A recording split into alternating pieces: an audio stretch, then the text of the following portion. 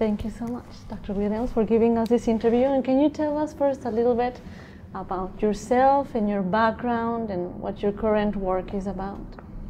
So I have a lot of backgrounds. The question is, well, where would you like me to start? I'm from Chicago, grew up on the south side of Chicago. I was stimulated to go into medicine because there really wasn't a lot of good medical care access, and I thought I could fix it by being a south side of Chicago pediatrician.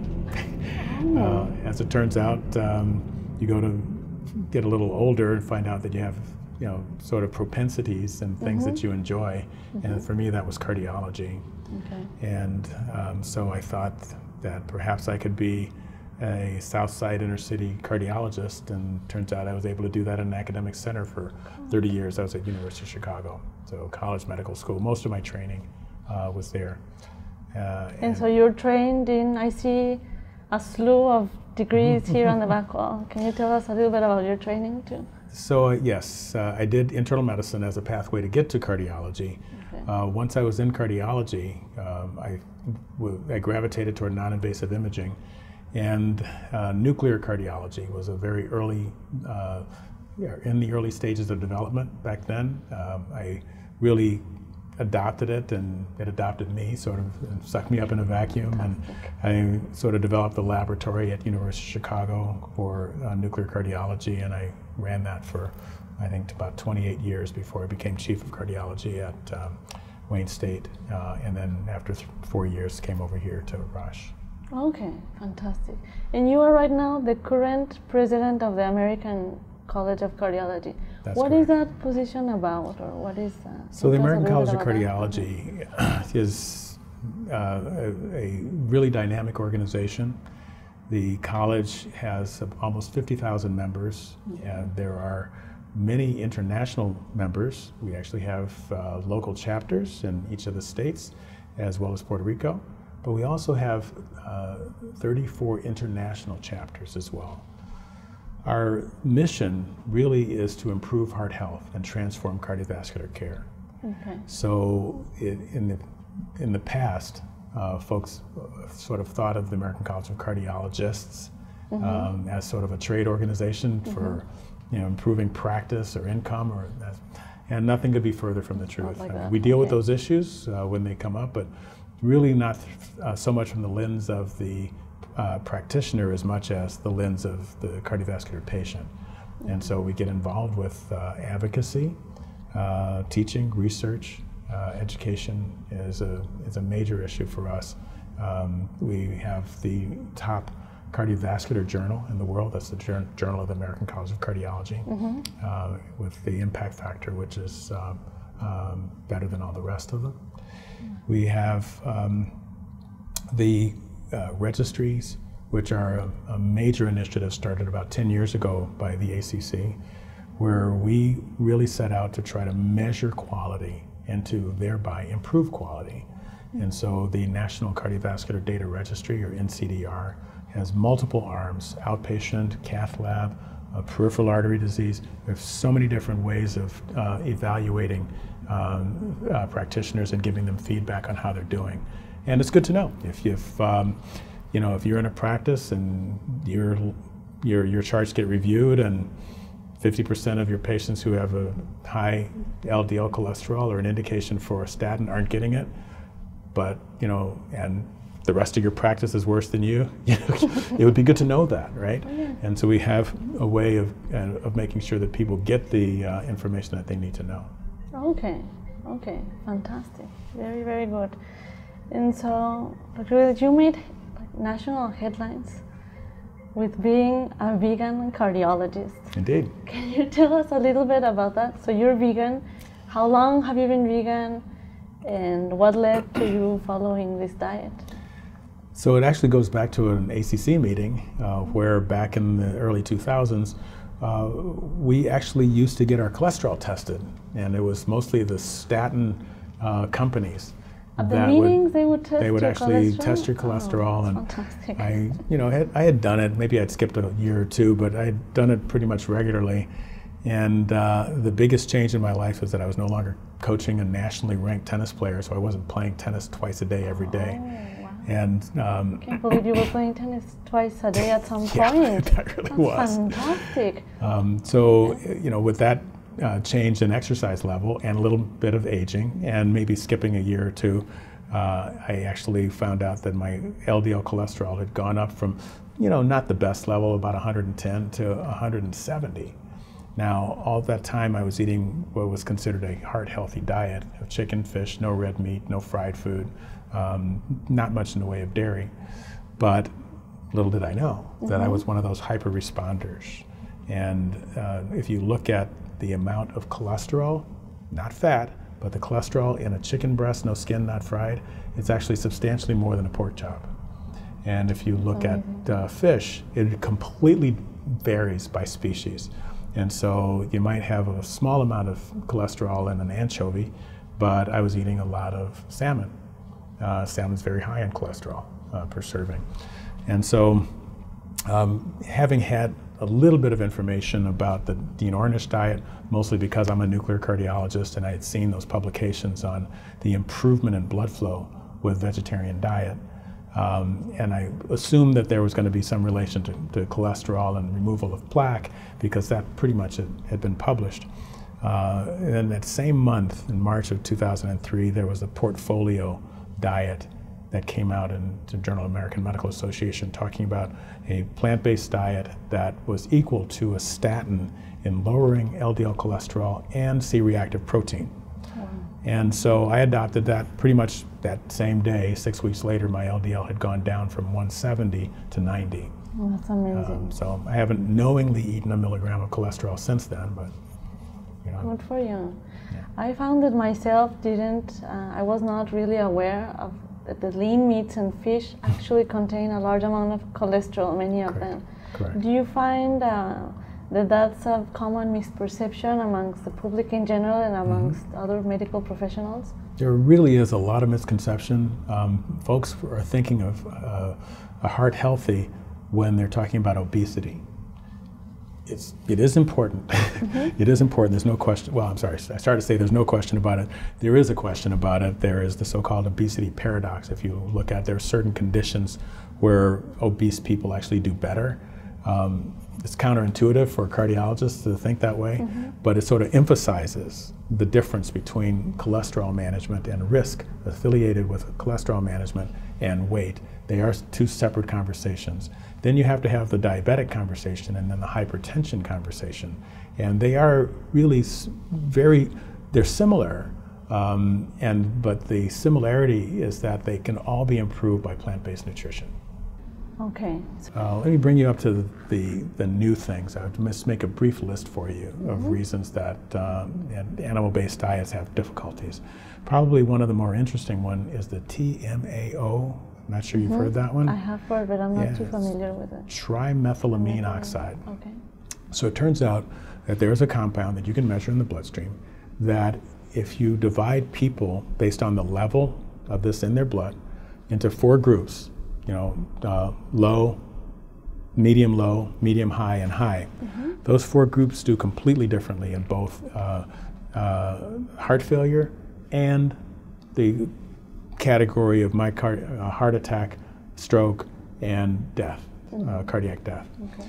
And there are separate publications, you know, on this issue. So it's a good predictor.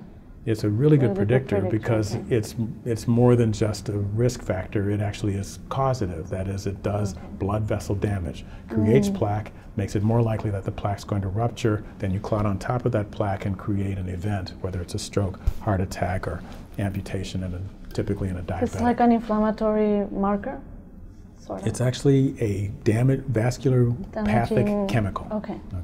So trimethylamine oxide. Okay. So where does it come from? Comes from the liver when the liver is presented with trimethylamine.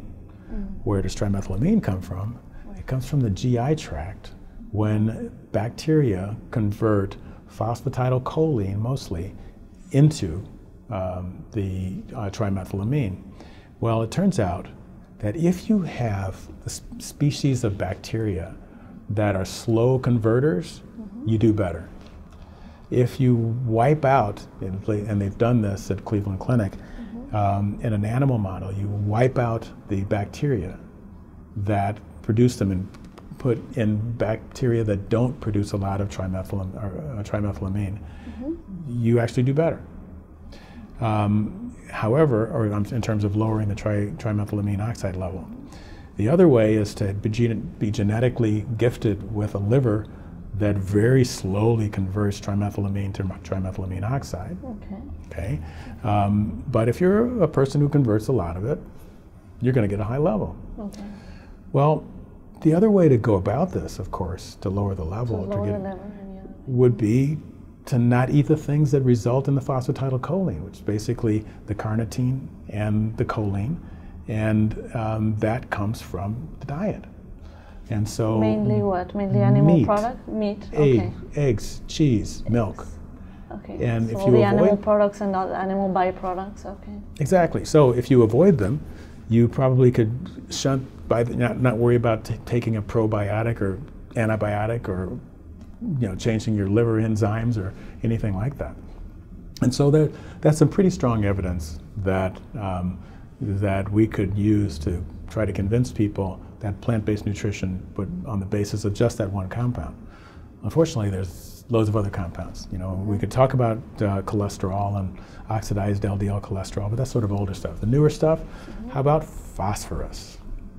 Phosphorus. If we all high in animal products.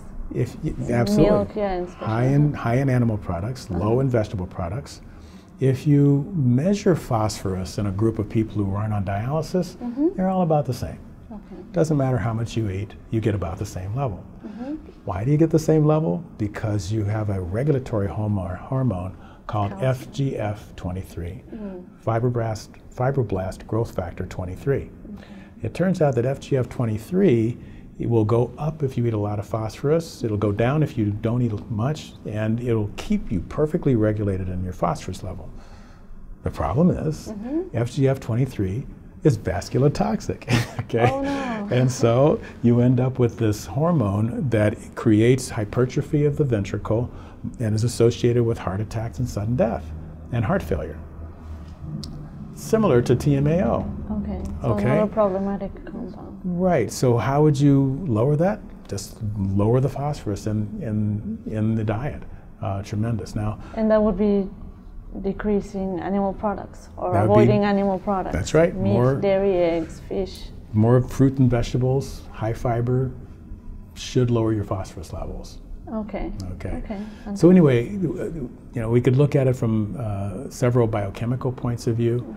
But the fact of the matter is, it may be that vegetables aren't really good for you, but animals are terrible for you. That could be what it is. And that's so when people talk about the F&V, the fruits and vegetable campaign that I know the White House is taking up, it really does make a difference. And there probably are some really good things about the vegetables and fruits in terms of some everything of them which we don't even know about. Correct. Right? And it's antioxidants and it's vitamins and it's nutrients and fiber. That may be all well and good, but it might just be that the animals are so bad for you that eating anything else that could nutrify you without eating an animal is probably going to show up better.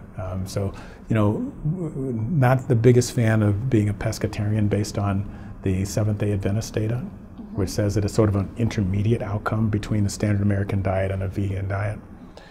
But if you could lower your heart attack rate just by eating fish twice a week and getting away from red meat, that's sort of tells you how toxic it is.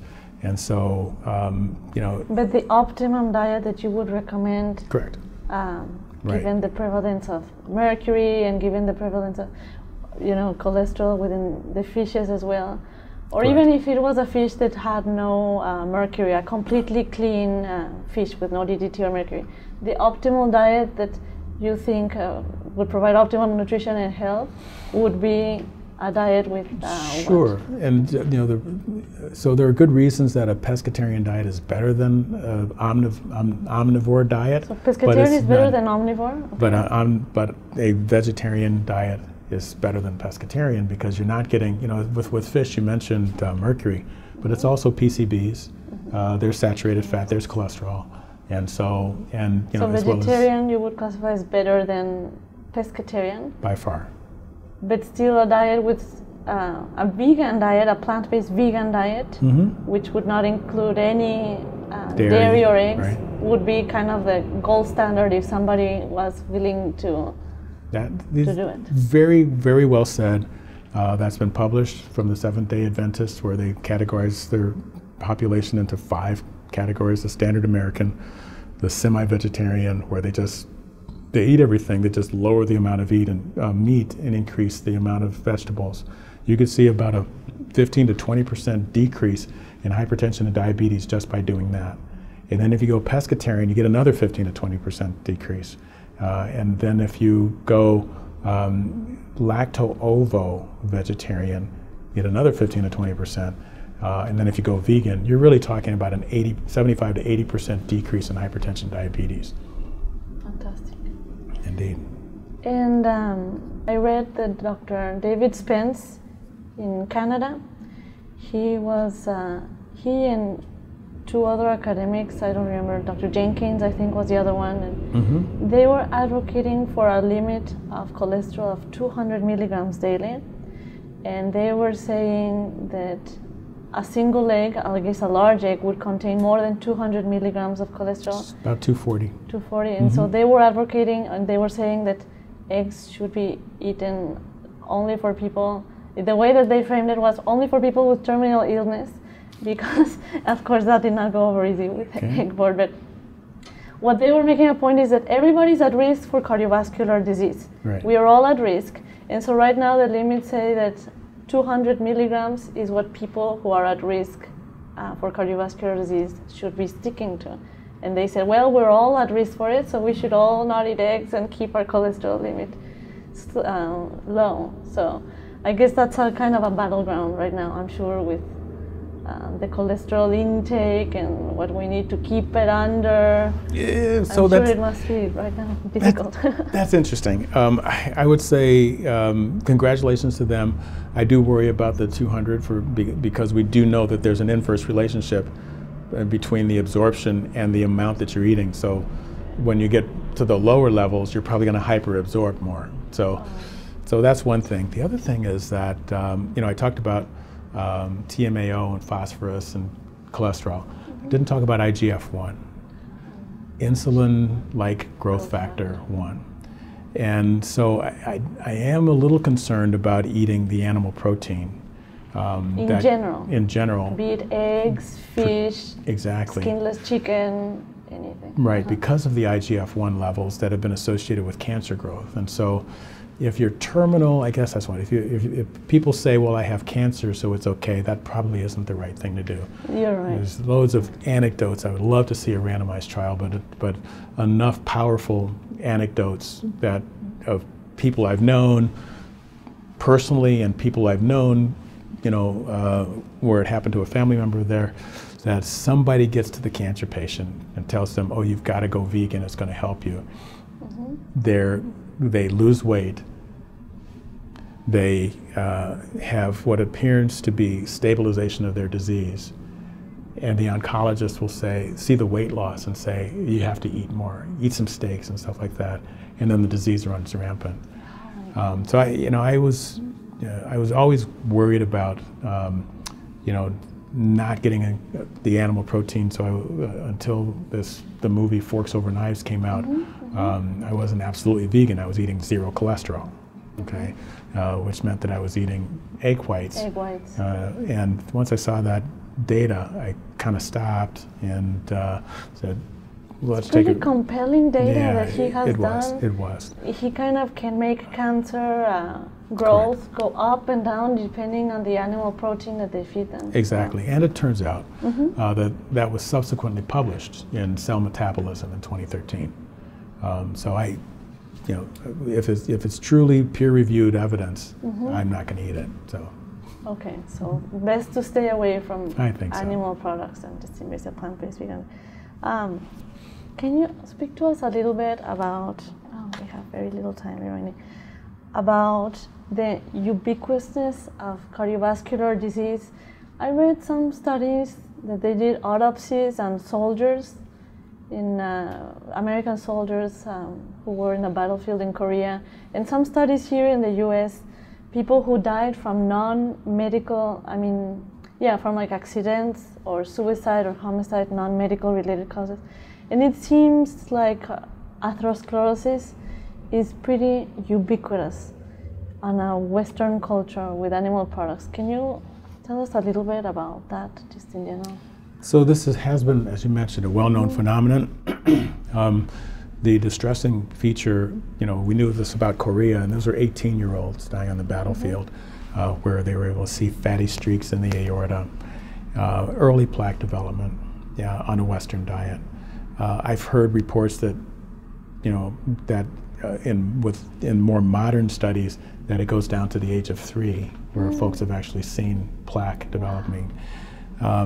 My concern, of course, is that we have so much plaque, and it isn't necessarily recognized. The best sort of reconciliation of that was actually done about, 20 years ago, 1995, by Steve Nissen at Cleveland Clinic, doing intravascular ultrasound on the arteries of people who had donated their hearts for transplant, motor vehicle accidents, people like you said. And in order to donate your heart, you have to have an angiogram that shows no atherosclerosis, no plaque. And so the coronary angiograms were completely normal on these people, but Steve actually did intracoronary ultrasound, intravascular ultrasound inside the coronary arteries, and showed an increasing relationship between the amount of plaque that's not seen by the angiogram, which was considered until then to be the gold standard. Not seen by the angiogram, and related to age and smoking and gender. And so that was published in Circulation. I think it should have affected most of us, because we had actually heard about this, the so-called Glagoff phenomenon. Seymour Glagoff was my pathology instructor at University of Chicago. And in 1987, he published an article in New England Journal of Medicine describing how you start off with a normal artery, and then over time, with the Western diet, you develop plaque. The artery on the inside does not change, but you develop plaque in the wall, and the artery expands to accept that plaque so that the lumen does not change. That happens when you get to the moderate level. You could have a massive amount of plaque out here, in the wall. External remodeling. The Glagoff remodeling hypothesis, as he called it, but it's not a hypothesis anymore, it's been very well proven, is that you will accumulate plaque in the wall and remodel the artery outward until you overcome the ability of the artery to dilate up and take more plaque. And then, and only then, you start to get a narrowing. So the problem that we've had, as Steve Nissen pointed out 8 years later, is that we under-recognize plaque with the plaque burden using angiograms. And so we need some other way of going about it. Now, it turns out that non-invasive imaging with CT doesn't require, like an angiogram like one would do with intracoronary ultrasound. And one can look at soft plaque in the wall with a technique such as that. The real implication, though, is about our everyday patient who is told, oh, you had a narrowing in one of your arteries, it's mild, 30% narrowing, you're okay. Well, they're not okay. They have a massive amount of plaque burden, which has overcome the ability of the artery to remodel outward. And if they have it there, they probably have problems all over their body. Correct. And so not only in that one location, I mean, there is some variability in the amount of plaque that happens in each location. The aorta, for example, up around the aortic arch, tends to have a lot of plaque in one spot. We see that all the time on CT. The abdominal aorta tends to have a lot. There are a couple arteries that rarely, if ever, get plaque. Radial arteries and internal thoracic arteries. That's the reason that the bypass surgery is usually done with those arteries, because they just don't develop plaque. But everything else Tends to develop. Exactly. And so when you see that coronary narrowing of 30%, the message has to be, you're not okay. You have a massive plaque burden. I don't need to put a stent over this little piece of it right now, but we need to change all of the dynamics that got that plaque to be there. That's diet, exercise, high-dose statin. We need to be concerned. I always tell my patients with the little 10 to 20% narrowings and they think they're okay, I'm telling them, are you left-handed or right-handed?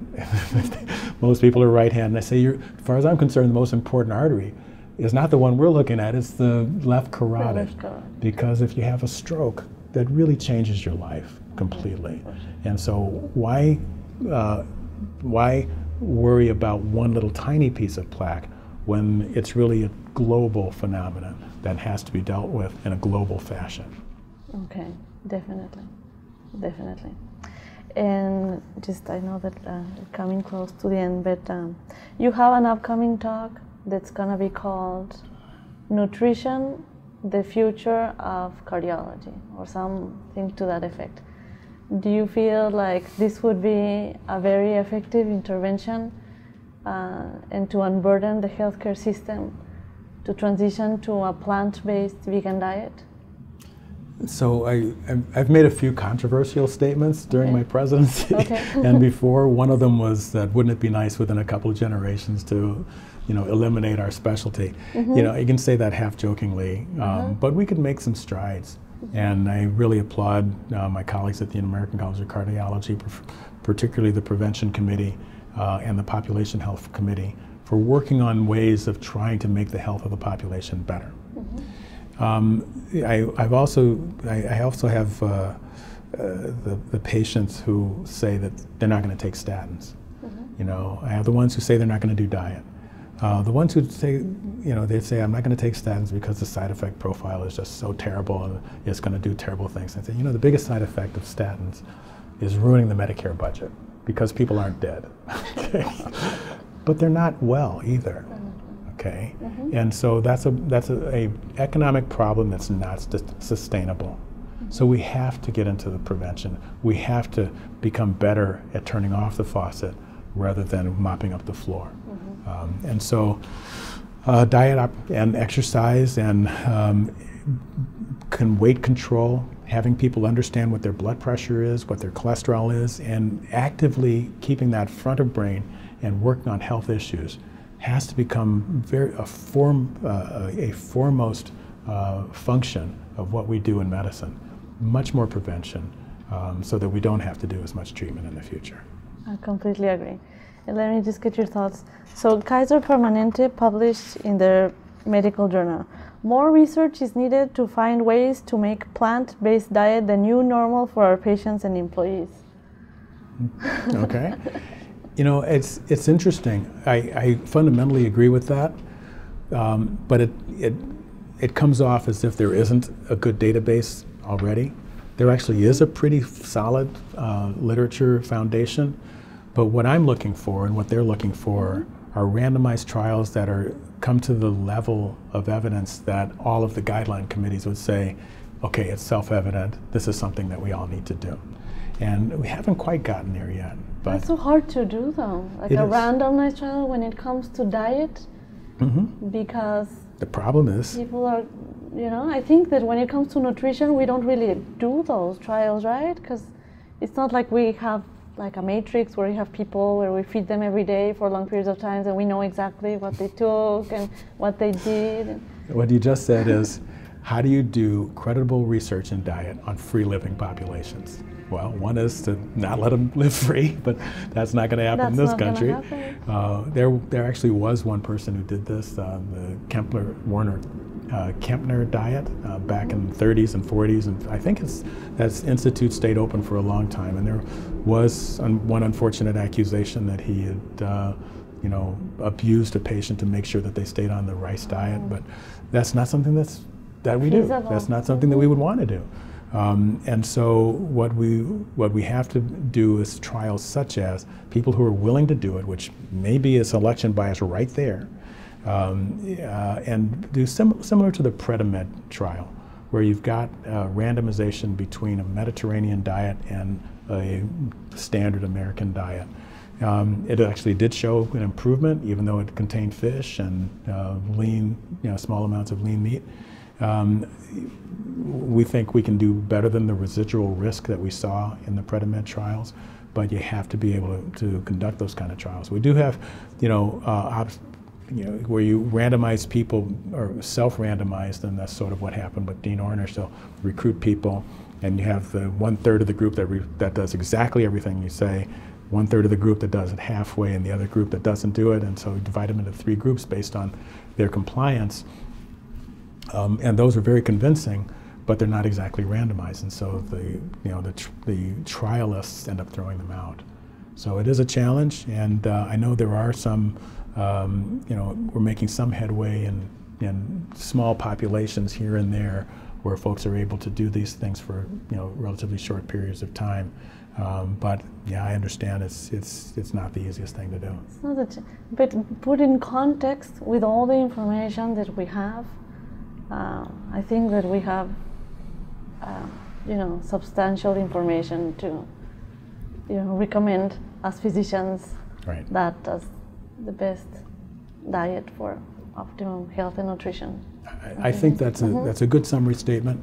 Is it enough to get into the guidelines? And we normally do very guideline-driven practice. You're talking about guidelines, yeah. I think most people would agree that the sum of the literature would be that as far as you're capable of going is where you should go towards plant-based nutrition, particularly if you have cardiovascular disease, a variety of cardiovascular diseases, and a lot of non-cardiac diseases.